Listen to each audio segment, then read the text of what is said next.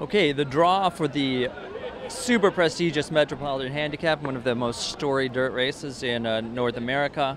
A field of 12 has been officially entered here.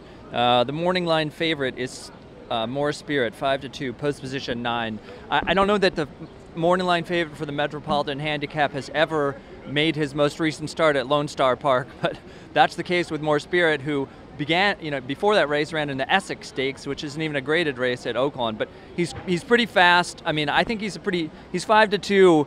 He's a tepid choice in my opinion. I think the horse to beat is Sharp Azteca, post position 5. He's 7-2 on the line. He last raced in Dubai. He ran a really strong race there. He just moved too early in that race and got tired and caught at the end. The horse has excellent form from before that race. Post 5 should be fine for him. I think a couple others of note. Post 12, Awesome Slew.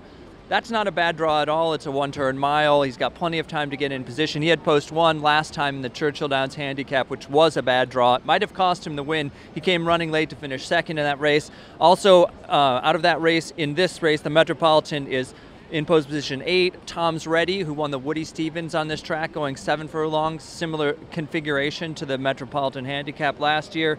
He's priced at 15-1 on the line. I would take that in a heartbeat. I think he'll probably be shorter than that. He should improve off his last race, and I think he's a pretty live contender. Moving on to the other race that they drew here, the Manhattan, a 1.25-mile turf race for older horses. A field of 9, really strong field. I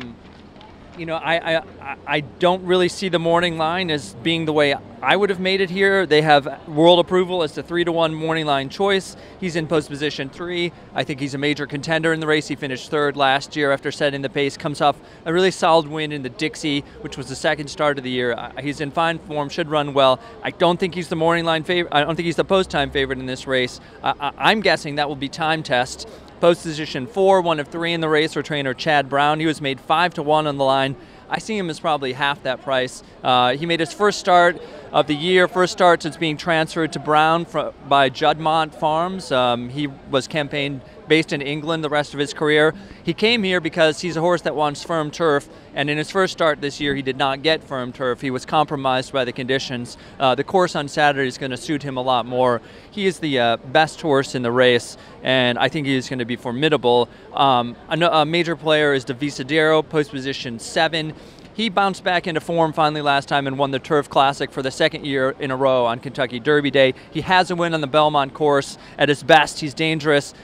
Brown's also got Beach Patrol, who's 4-1 on the line. Beach Patrol has run second 3 times in a row in Grade 1 races. Yeah, I got my Euro on there. He won the Grade 1 Secretariat over 1.25 miles last year for 3-year-olds at Arlington. He's a horse that's going to be right there with the best in this division. Maybe not quite good enough, but an excellent field for the 2 Grade 1 races preceding the Belmont Stakes.